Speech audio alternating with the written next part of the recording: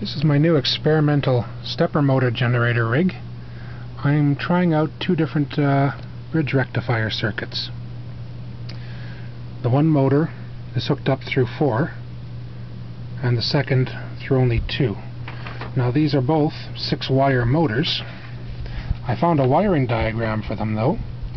So in the first one with the 4 rectifiers we have the yellow and the white hooked up as a common. Then we have each of these leads going into the other AC terminal on the rectifier. The yellow and the white are going into one terminal on all of them. In the second, I've eliminated these center taps and I just have these 2 leads going into one bridge rectifier, these 2 leads going into the other. I've just got a Dremel rigged up for now to give us some power.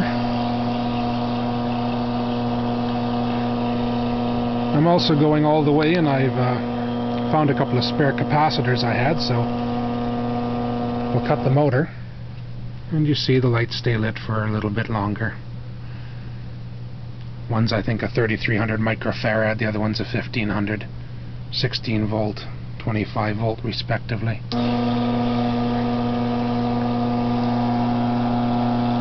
Okay, well we'll take off the LEDs and the capacitors and we shall measure the voltages we're getting. See how they compare.